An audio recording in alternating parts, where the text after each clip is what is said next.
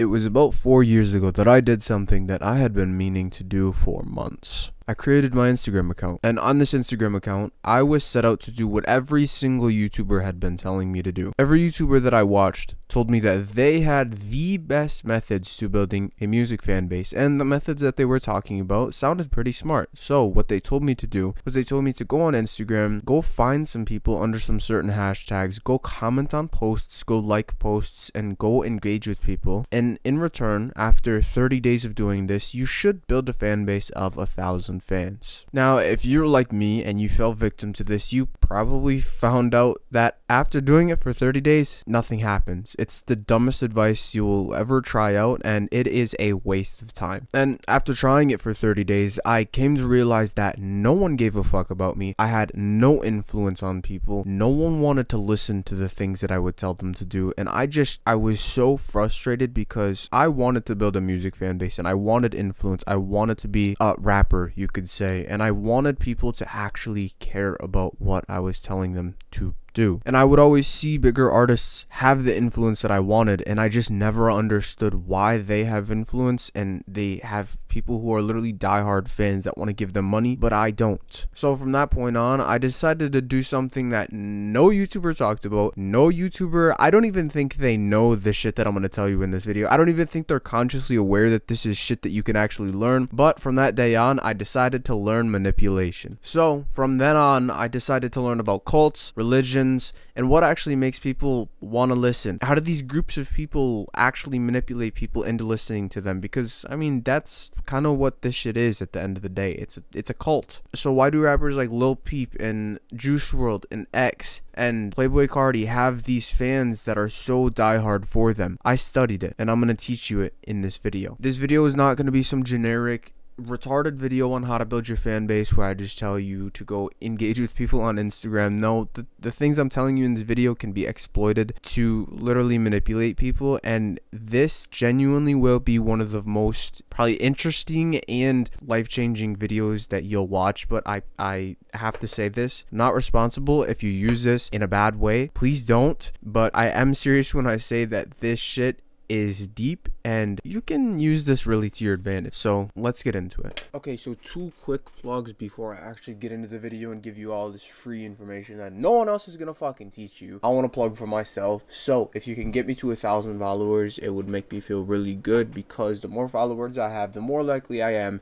to get a response when I DM the bitches that I want to pull. So if you want to help me out, because I'm helping you out, help me out by maybe getting me a fucking girlfriend. Follow me. Instagram is right on screen. Just follow me. It takes you 5 seconds and it'll help me out. Then also, sorry to do this to you. I know a lot of people hate when people sell things. If you hate when people sell things, fuck you. I need to make a living off of this shit, and I'm giving a lot of value for free. So if you want to work with me to build your fan base, and you want all of like my private resources where I teach you more things like this in detail, because I've studied shit like word of mouth, virality, all that stuff. My webcam died, but I've studied all this type of shit. If you want to learn from me, because I'm a fucking nerd, first link in the description. You can work one-on-one with me to build your music fan base. I'll show you how to do it. You'll get tons of private videos that I've never released on YouTube. And the next 5 students who join to work with me do get some extra bonuses. So if you want to jump on that, just click first link in the description. I'll get you results. Costs money. It's not cheap. If you don't want to do it, I don't care. But if you do want the extra help, first link in the description. Anyway,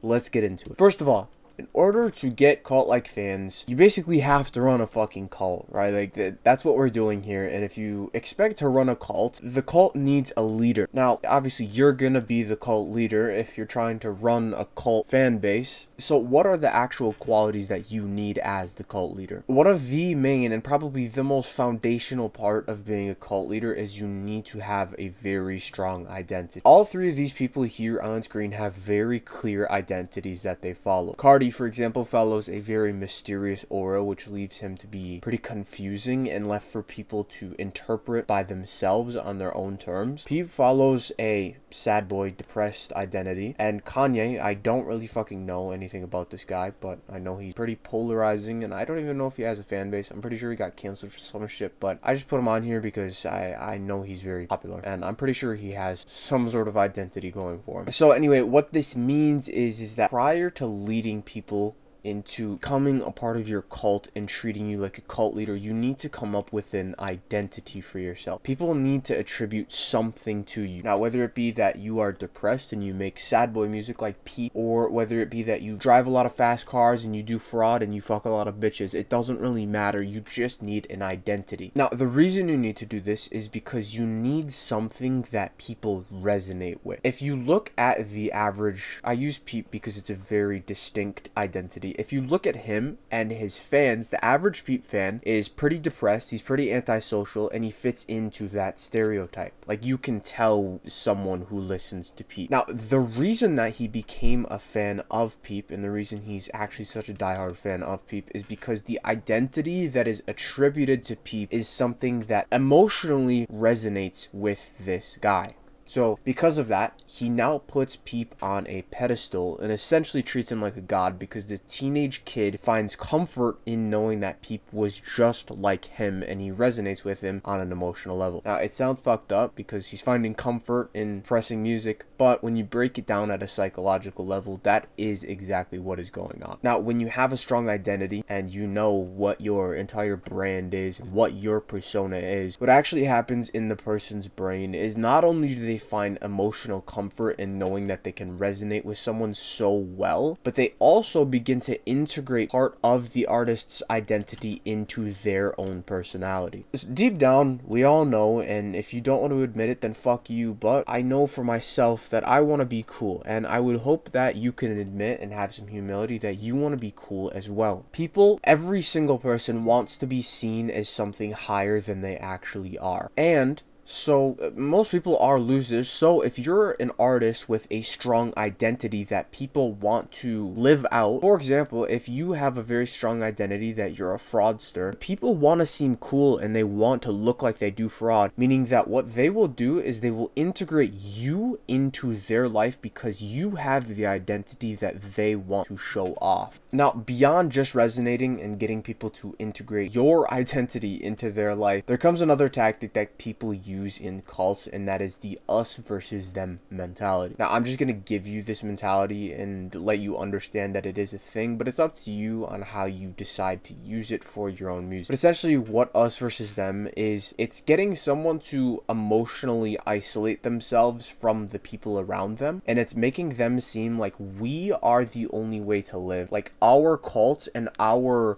aesthetic, our identity is the only way to live, and people who don't live like us or have the lifestyle that we have are below us and we are above them. For example, let's say that your identity is based off of doing a lot of fraud. Like I said, when someone starts to integrate your strong identity of fraud and Hellcats and all of that stuff into their own life, and they use it as a way to seem cool on the outside, they now will internally look down on anyone who hates on what we do. Therefore, we can start to isolate them emotionally and separate them from everyone around them. And in return, what this will do is they will start to defend us fraudsters as a group, because this is the cool way to live. And that person over there doesn't do fraud. They don't understand us. They're not as cool as us. We're above them. We're just misunderstood. They're weird and we are cool. This is the only way to live. That's how you want that's how you want your fans to think about you. So when applying this to your music, try to implant an enemy inside of people's brain. Try to have something that people know is evil so that they take your side with things, and try to really demonize the other things that they could consider. So for example, if you listen to a rapper who gets into a lot of beef, for example, Jace gets in a lot of fucking beef. If you know who that is, you can look him up if you don't know. He gets in a lot of beef. He's an underground rapper, and I don't really think he does this intentionally to make you more of a cult-like fan, but he gets in a lot of beef, and this can raise a common enemy in his fans' heads and make the fans take his side more often, meaning that he can manipulate them way easier because they will continue to just be more and more of a fan of him. Now, you could start beef with a lot of people and do something like this if this is how you wanted to implement it, but don't get yourself killed or anything like that.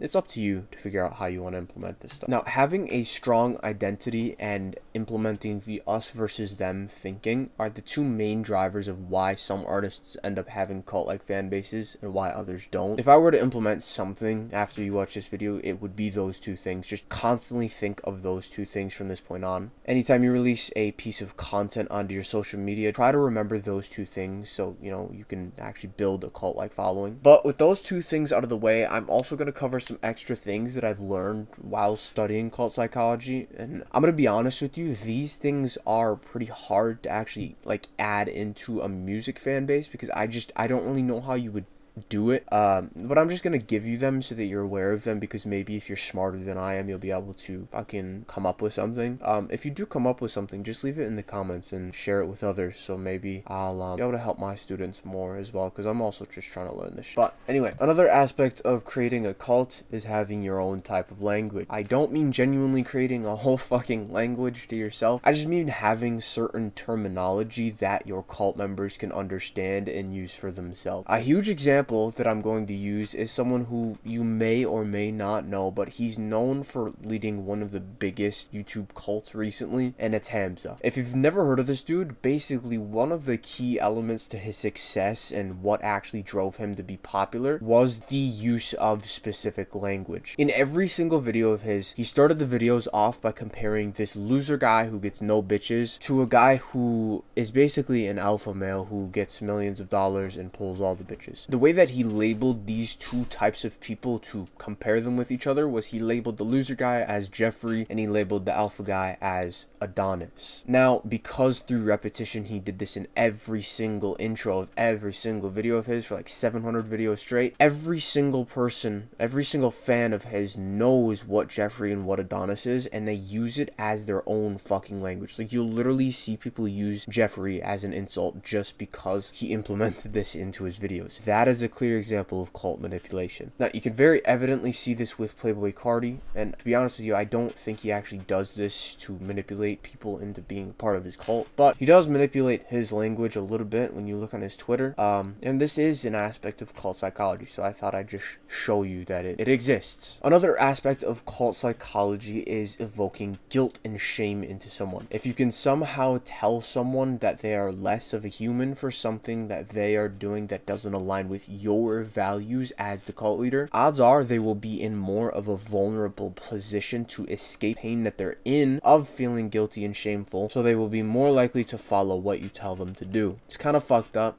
but I mean, it's brutal out here, bro. This is just shit that people can take advantage of, and you could too. And finally, take away people's conscious ability to actually think for themselves. Once again, I don't know how you could use this for a music fan base, but it is a manipulative tactic.